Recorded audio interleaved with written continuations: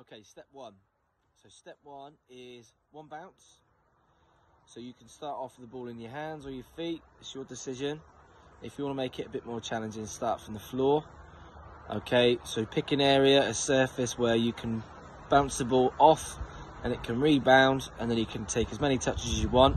But the only condition is that you've got to take one bounce and one bounce only. So if the ball drops twice, you've got to start again. Try and use different surfaces of your body, okay, of your foot. So you might want to use your thigh if it comes to your thigh. You might want to use your chest if it comes to your chest. You might want to use the outside, the inside, your laces. You might want to use your weak foot in there as well. Good luck.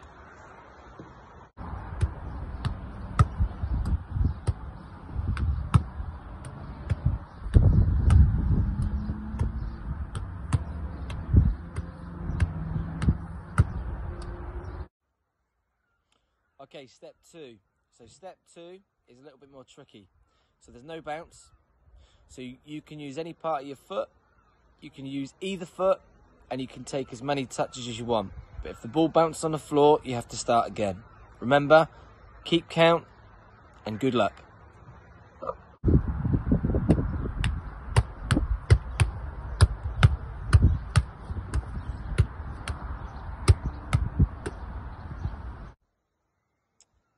Okay, step three. This is obviously the trickiest one. This is your final part. So there's no bounce. You can take as many touches as you like still, but you've got to alternate your feet. So this is really hard. So don't forget to count.